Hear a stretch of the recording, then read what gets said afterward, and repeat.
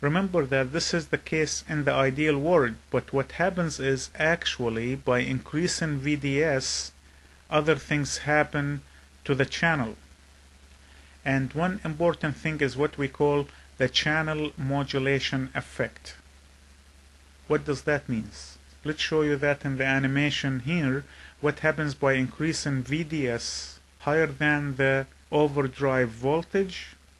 The channel length decrease. By increasing VDS even more than the pinch-off voltage, the channel length decrease. Well, if VDS becomes greater than VGS minus the threshold voltage, then the channel length decrease to L prime. That decrease in the channel length is modulated, is correlated to VDS. So if you increase VDS, the channel length decrease. So that's why we call it channel modulation effect. The channel length is affected by VDS. If you increase VDS, channel length decrease. Where L prime is less than L. This condition is always true because by increasing VDS, the channel length will be less than the actual effective length of the channel. Then ID, the drain current, will equal to 1/2 mu n COX W over L prime, not over L, over L prime. That is the effective length, times VGS minus the threshold voltage squared. We just came back to the original equation for the saturation region and we replaced L by L prime because the channel length now changed. Now we can say that since L prime will equal to L minus delta L, the following approximation can be used. We can say that 1 over L prime is approximately equal to 1 plus delta L over L, this whole thing divided by L. Also, note that delta L over L is proportional with VDS. So let's go over here and see what do we say. What we are saying is the decrease in the channel length, the decrease is delta L. How much did I lose in the channel length? Delta L over the overall channel is proportional to VDS. So by increasing VDS, I increase the losses in the channel length. Delta L increase. And we go on to say that this will equal to lambda times VDS, whereas lambda is the channel modulation index. So delta L over L is proportional to lambda. Then 1 over L prime, which we said that is approximately equal to 1 plus delta L over L over L.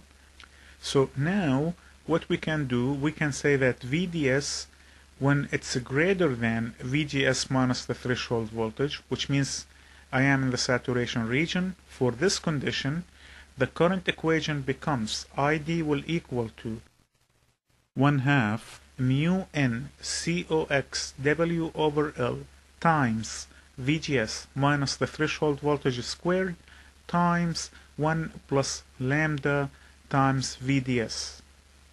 Basically, I substituted for 1 over L prime to be 1 over L times 1 plus lambda times VDS. That's all what I did. This equation is very powerful. You must memorize it. In fact, that, as I said earlier, I never forgot this equation since I was an undergrad. Also, lambda, which is the modulation index, is inversely proportional to L. So you can increase lambda by decreasing L.